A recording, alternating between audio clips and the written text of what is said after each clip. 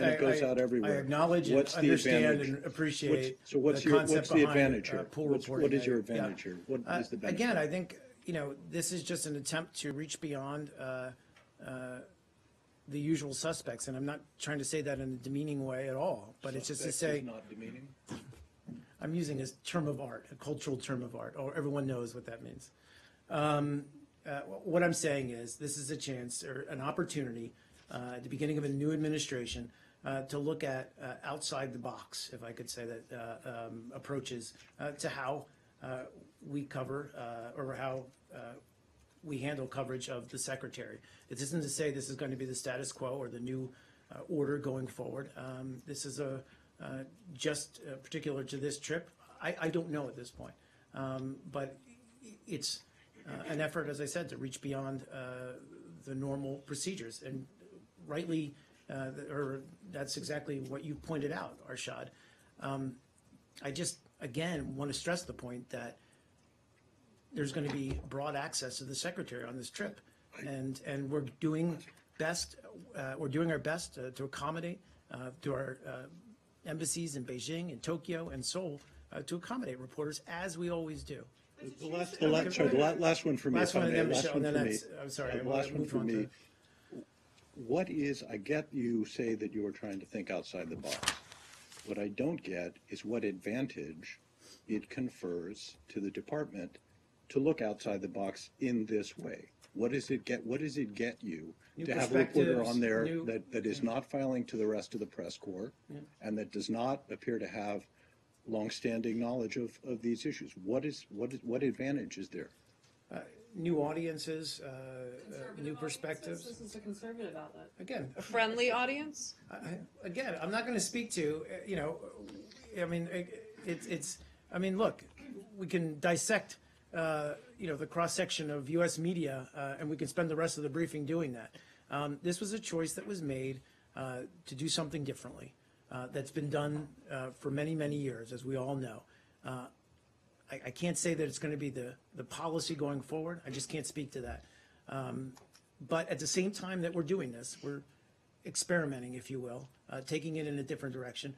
We're also meeting our obligations to provide access to reporters who want to cover the trip. Do the department feel like, I mean, because something has been done for many, many years, there's obviously a reason that it evolved to be that. So this indicates that the department feels that there was something wrong with that setup, which got the message to Not the at all. broadest. I don't think so. I think it's, again, just because you try something new and different, it doesn't mean necessarily that you're saying what you've been doing is wrong.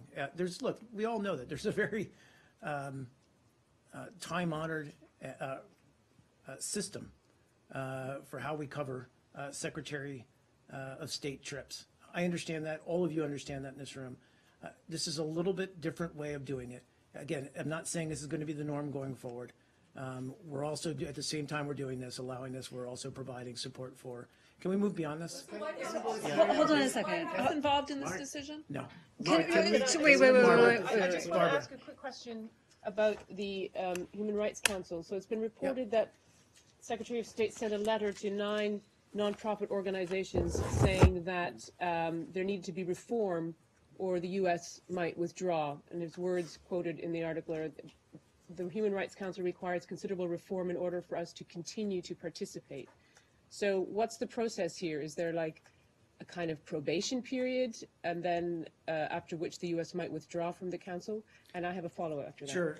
So I don't want to speak to the contents of what was a letter between Secretary Tillerson and these NGOs. But I think speaking to the broader question, a couple of points to make. One is that our commitment to human rights and fundamental freedoms is stronger than ever.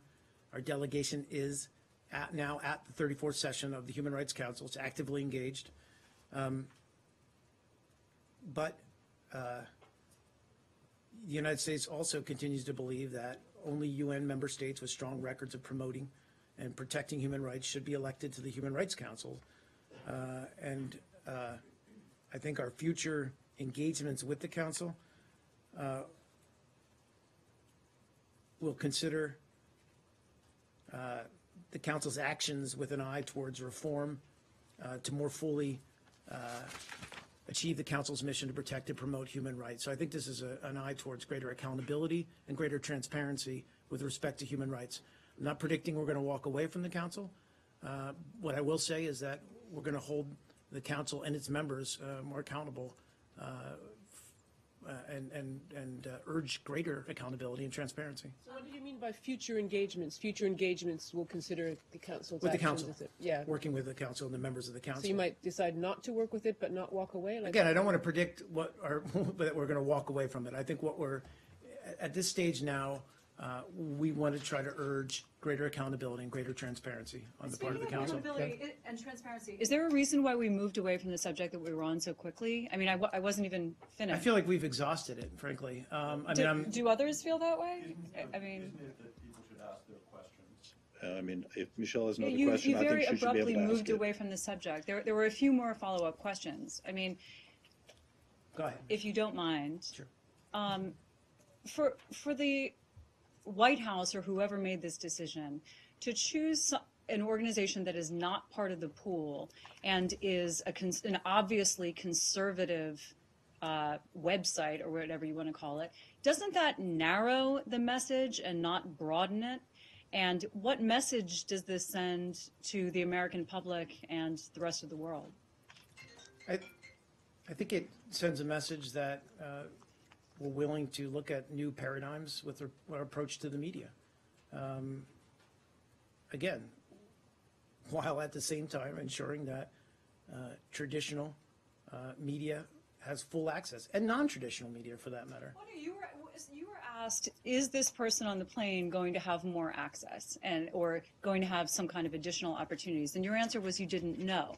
And that's another question that I have. If you are the press spokesperson, Michelle, why do you not but know? Why should I mean, the fact of the matter is, I'm not managing this trip. I've been very clear about that in the sense of press access.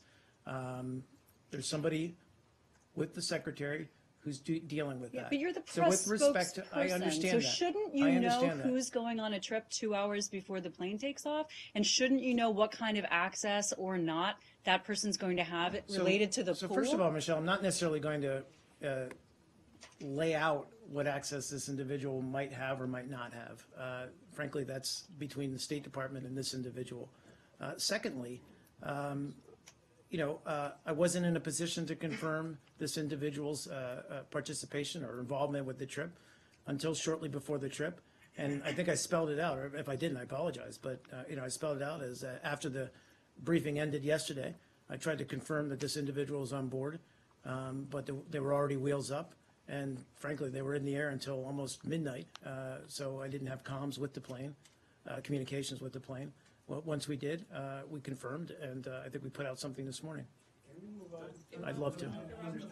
I'd love to. I feel like, and guys, I'm not trying to move quickly away. I think I've answered now somewhere in the vicinity of 10 or 15 questions about this. Let me finish. But guys, we can talk about this offline. This is an exercise in discussing the issues and discussing policies. Respectfully, can't we move on?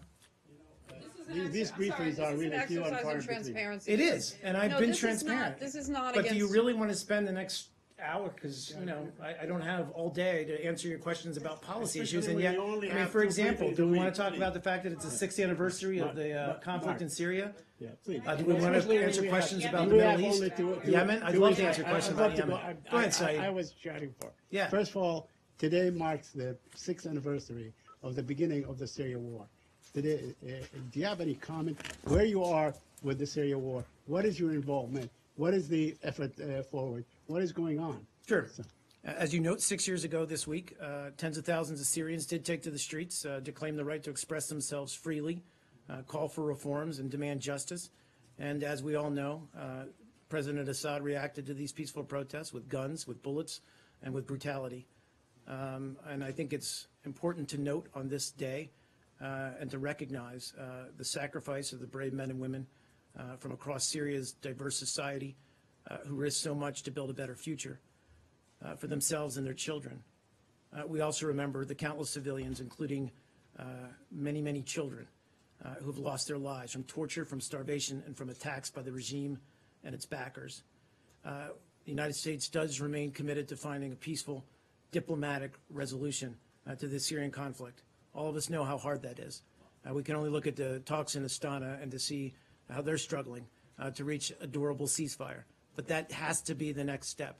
And we support those talks. We support them even though we're only there in observer status. Please. We're a little bit confused as to what the United States is doing, which groups it is supporting and so on. I mean, of course, you condemn the regime and so on, but there's been a great many terror acts in Damascus and around Damascus. Yeah. You have not condemned that. I mean, there was one today. There was one 2 days ago and so on. So we have not seen a statement. So Sure. What is your position on these Qaeda affiliated groups that claim to have your support, Sure. claims to have weapons that were supplied by the United States? Well, a couple of points to make. One is, you know where we stand with respect to al-Nusra, who rebranded themselves but remain an affiliate of al-Qaeda. I'm aware of the attack, or today's attack in Damascus. I think we're still trying to collect all the details of that to figure out what exactly happened. Saeed, you know as well as I do, we don't have the best eyes and ears on the ground in Damascus. So whenever we are looking at any event like this, tragic as it appears, we want to obviously collect all the details and before we make an educated guess as to who is behind that. But we condemn any act of violence, any act of terrorism. And Please. you still believe that Assad should not have a role to play in the future of Syria? We still believe Assad? The president of Syria, Bashar al-Assad. How would we view him? We view him as a brutal. no. We view him as a brutal man who has led his country into this morass. That said, it's up for the Syrian people. That means opposition, moderate opposition, working with, obviously, some representation on the part of the regime to try to forge a political transition. We believe that will be a transition away from Assad, because we don't believe he can ever be an acceptable leader to all of the Syrian people. Please. On Astana Michelle, let's talks, stay on Syria. on Astana Stay on talks, Syria, then I'll go to Iraq. Russia has proposed yesterday a project to set up a constitutional commission to deal with drafting the constitution. How do you view this step, and does it contradict with the Geneva process?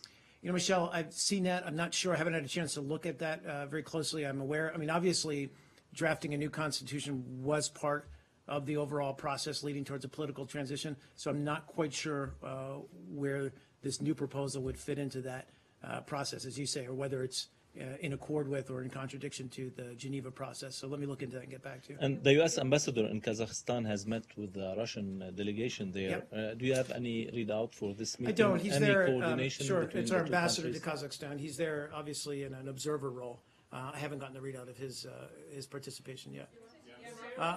Iraq. Let's see with Syria. Sure. Syria and then Syria. Please, go ahead. The Hill reported last week that Senator McCain is very concerned that the U.S. alignment with the YPG in Syria is going to lead to a, quote, train wreck because the U.S. fails to comprehend the extent of Turkish opposition to the YPG. What would be your response to Senator McCain's concerns?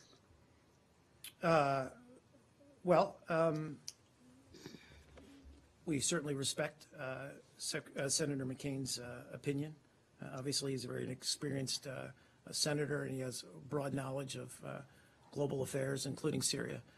I think we've been clear in acknowledging that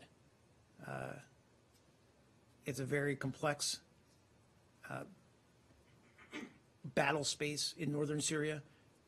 We have chosen to work with the YPG as a part of the Syrian Democratic Forces, which include Syrian Kurds, Syrian Turks, Syrian Turkmen rather, and Syrian Arabs. So a diverse group of ethnicities in order to go after